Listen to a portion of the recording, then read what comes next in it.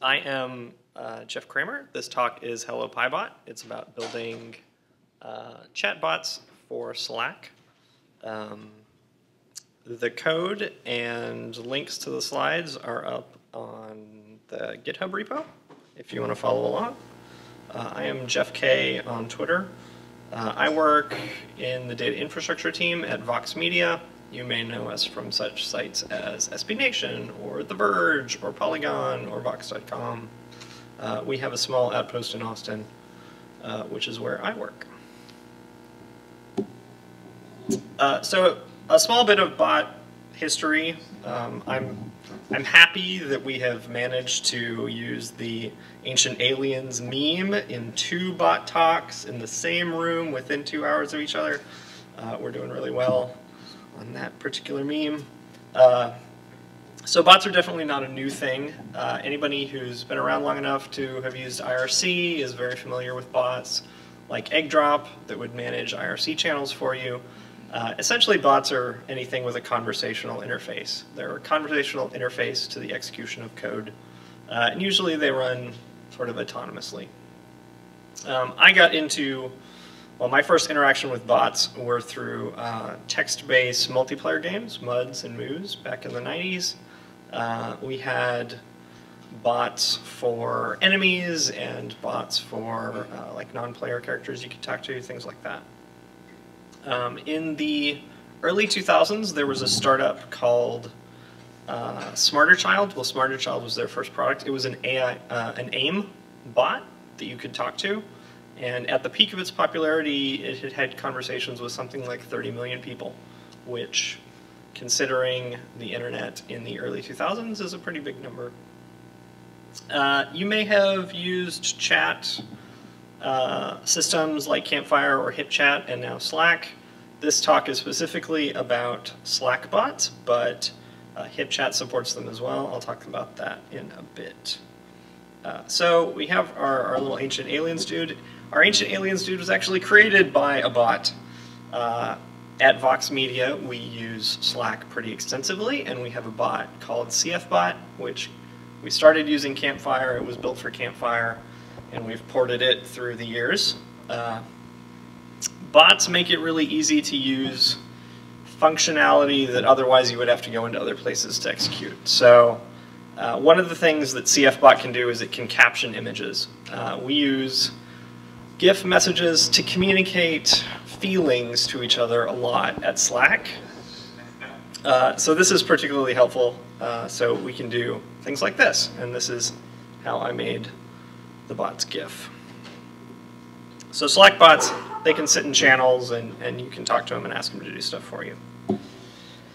So at the end of this talk, I hope that you will have as much of an understanding of how you build bots for Slack as you would need if somebody said, hey, do you know how to build a bot for our Slack? You will say, yes, I do, because I went to this 20-minute talk. So there are a couple of I/O methods that you can use to get stuff into and out of Slack that we're not going to talk about today, or we're not going to show code for. But just so you know, they exist. So Slack supports incoming webhooks. So when you create an incoming webhook integration in Slack, you go to a page and you say, I want to create like an incoming webhook for Jenkins. So whenever Jenkins wants to do something, it's going to use this webhook URL, this unique sort of a password URL, because it's very long and not easy to guess. And it's going to let Jenkins post stuff into Slack without any other authentication. So what Jenkins or whatever external system you'll have will get this URL. It will send a JSON payload with a message, optionally a icon for its user, optionally a nickname for its user, and it posts that to Slack and it appears in your channel. Incoming webhooks are all about information flowing into Slack. Outgoing webhooks are the other side of that. You can say every time something is posted in a channel, or every time a trigger word, like a sentence starts with blank, post to a URL. So in this case, you're essentially building a web application that responds to posts with messages that get pushed back into Slack. Well, end up back into Slack. So a post comes in with message text and who said it and what channel it was in, and you reply with some JSON that's like, oh, here, this is the message that you should display in that channel. This only works for public chats. You can't have a private chat and have an outgoing webhook work. There are also slash commands. This is when you do like /weather, zip code. This is a HTTP post as well, but only the user who types the slash gets the response. So this is for things where you want to look up something, but you're not necessarily wanting to share it with anybody else.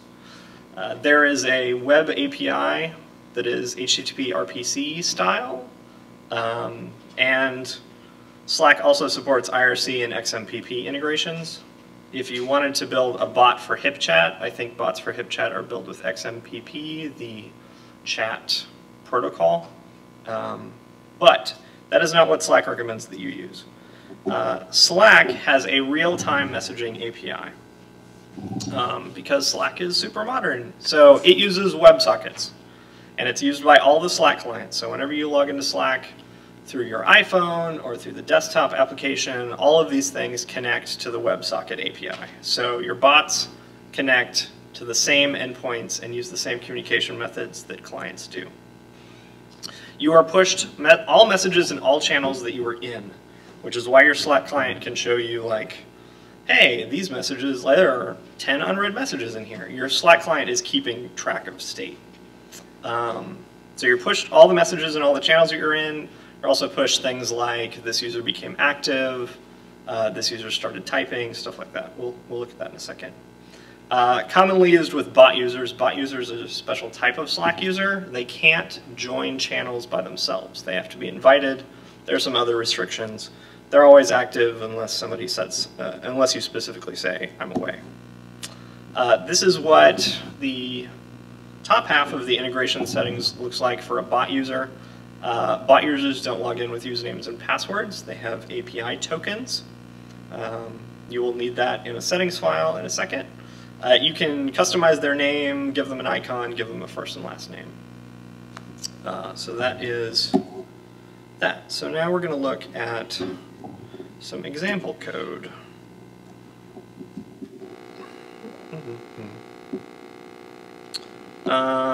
So here's an example of what an incoming webhook would look like before I get to the real-time API stuff.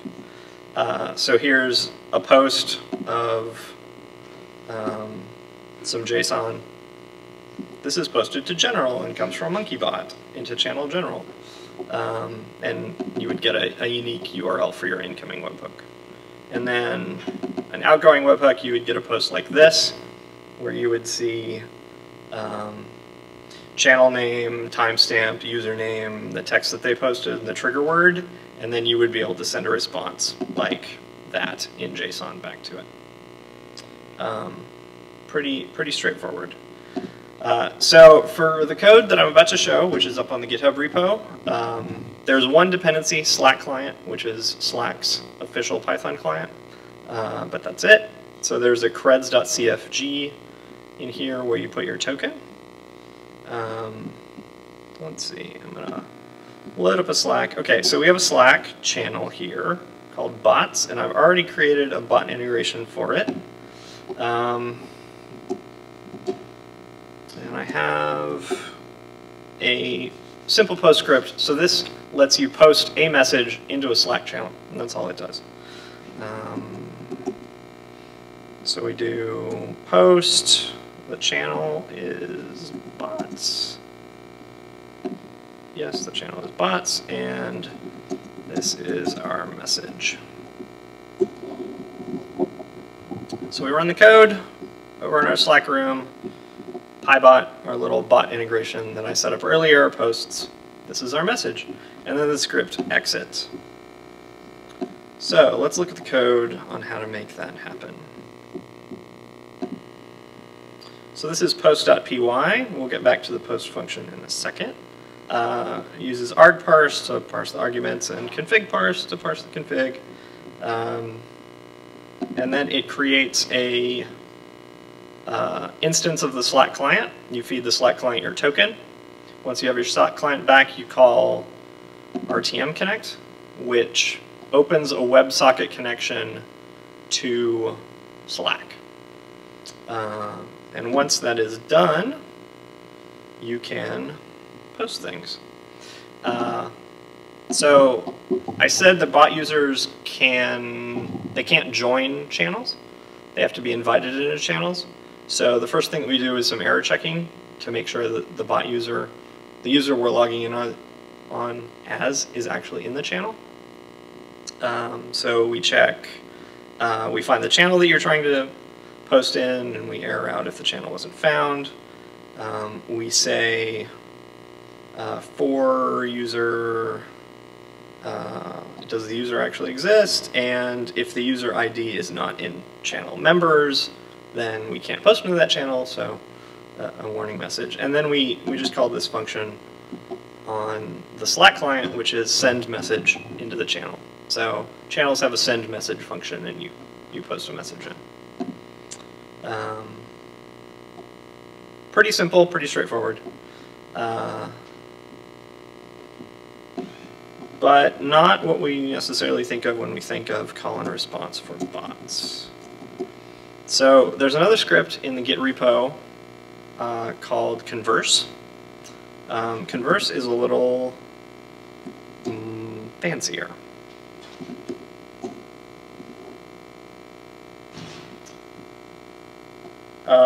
So converse has a debug option on it, which prints out every message that you get back from Slack. So when you log into Slack, you get a type hello message that basically tells you that yes, the API responded to you. And you get other messages like presence change, user became active. If I started typing over here, this is me typing, we would see user typing, user channel. When Slack throws stuff around, it throws around unique IDs for channels and users and Slack accounts. It doesn't use the names, it actually uses unique internal IDs. So if you want to know the real name that goes with that, you have to look it up in the client. So we've built some functionality, which I'm going to show first. Is it? Okay, that's not very helpful. Who am I? Okay, and can we give uptime? Okay, so 3 features that you might expect from a bot. Some simple kind of respond to me, I type some text, give me some text back. Some that's kind of unique to who I am as a user, and some that actually seems to have executed some code somewhere. So let's look at how we did that.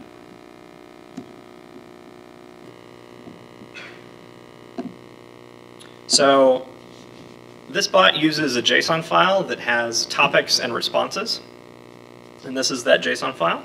So we have a phrase, and we have what the response for it is. So what time is it? Whatever time it needs to be. Who am I? Your human meatbag. And then you'll see a Python style substitution in there, and then uptime. And here's our converse script. So the converse script looks a lot like our last one, except it uses a class instead of just a function. It loads our topics in, it does a connection, and then it listens. And if we go look at our object up here, so connect does the same thing that we did in the other script. We create a new Slack client, we call RTM connect on it, and then we print connected to Slack. You can see that there's a little bit of a delay when you do the initial connection, so it does take some time to do the login. Listen loops. It tries to read something from the client. There's RTM read, which will give you a list of dictionaries of all of the messages that have come in from Slack from the Slack API since the last time you called RTM connect or RTM read. So we go through that list for action and input. If self.debug, we print the action. That was that -d flag when I started the script. And if the type is message, run process message. and sleep for a second, so we wait for other messages to come in. Process message looks through our topics to see if the text matches, and formats a response with the information that's in the message. So user is a key in the message dictionary that we get from Slack. So we can say, you are human meatbag identifier blank, because Slack tells us who wrote the message whenever it sends us a message. And then we have this simple, if response starts with sys, then actually run whatever command I said to run, and read the output and send that back. And then post does channel.sendMessage. So we can see what it looked like. It's really hard to decipher. So we can see that we got a message, who am I? So the text was who am I? We have a timestamp, we have a user, we have the team, which I think is the account, and then its type is message and the channel identifier. And then we post back into the same channel your human meatbag identifier, doing substitution for user. Uptime, we basically just call out and run uptime and read in the results and post it back into the channel. So pretty easy to create a bot that listens inside of Slack and responds to messages that you want.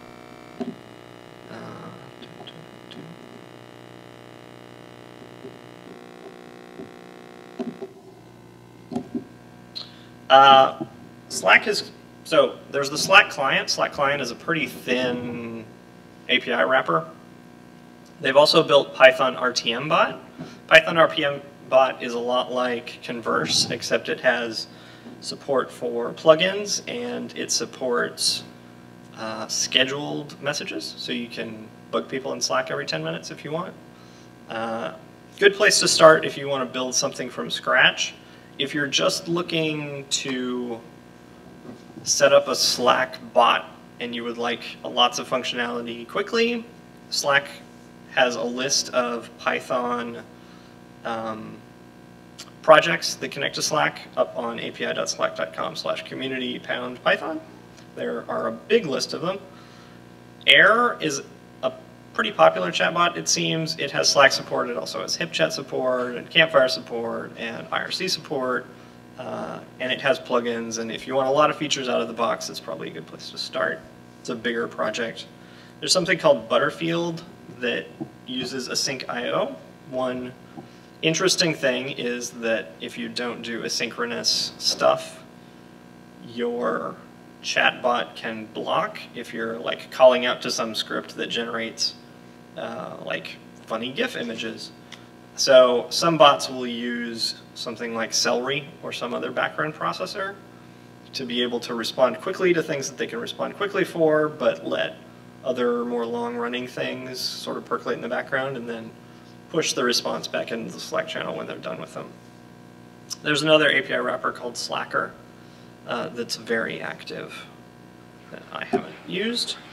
Here are some resources. So I am Jeff K on Twitter. There's the GitHub URL for this project again. There's a Dev for Slack Slack room where lots of people building Slack integrations hang out. It is hosted by a company in Austin called XOXCo. XOXCo is also hosting the ATX bot talk on October 21st. We're having a meetup in Austin to talk bots, where I will be presenting this again, but you don't have to listen if you don't want to. Documentation is up on api.slack.com/web. Good presentation if you're interested in sort of the overall buzz around bots right now is Your Friendly Robot Companions by Ben Brown that was at Refresh Austin. Yeah, and we have data science and data engineering openings at Vox, of course, so if you're interested, please let me know. So, questions before I get kicked out? No? Good? Cool. Thanks, everybody.